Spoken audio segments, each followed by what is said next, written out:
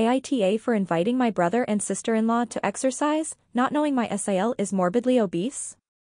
I 20F love sports. I'm the junior coach of a youth wrestling team, I referee basketball 3 times a week and I love going to the gym and rock wall climbing. I get a discount at the climbing gym because the wrestling group rents from the same building and my head coach and the owner of the gym struck a deal. I have started to get into competitive climbing, both club and at my university, and have equipment of my own. My brother and his wife, 29M and 30F, are coming home for the holidays and he asked me if I knew of any trust exercises for he and his wife to do while they're in town. I told them I could get into the climbing gym on a good deal and he asked how much weight the harnesses and rope could hold. I looked it up and it's over 2,000 pounds. He also asked how it was trust-based and I explained about belaying and climbing and trusting your belay partner will catch you when you fall.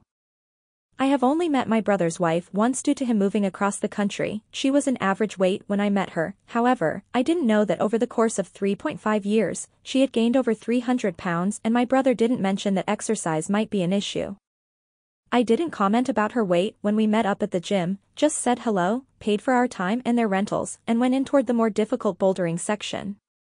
After about 25 minutes my brother came over to me and told me they were leaving and we would meet at home. I told him okay, and kept working on my bouldering until my 2 hours was up.